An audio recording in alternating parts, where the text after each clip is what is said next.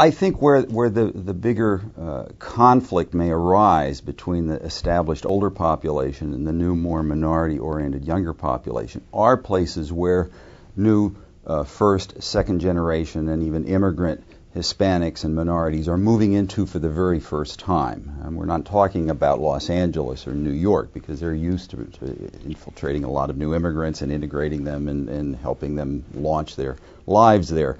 But large parts of the West, the Mountain West, Nevada is one of those places, in addition to Arizona, to some degree Colorado, Idaho, all of those places, and the Southeast, the Carolinas, Tennessee, Georgia, some parts of Florida.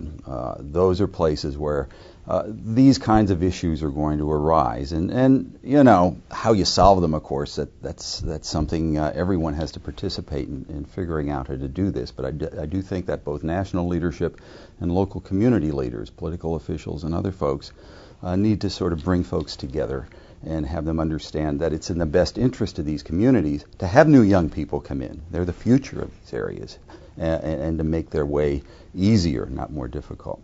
This is the state of metropolitan America, and you know, some people try to paint metropolitan America with a broad brush. I mean, certainly we're diverse, certainly we're aging, certainly we have more people with higher education than we had before.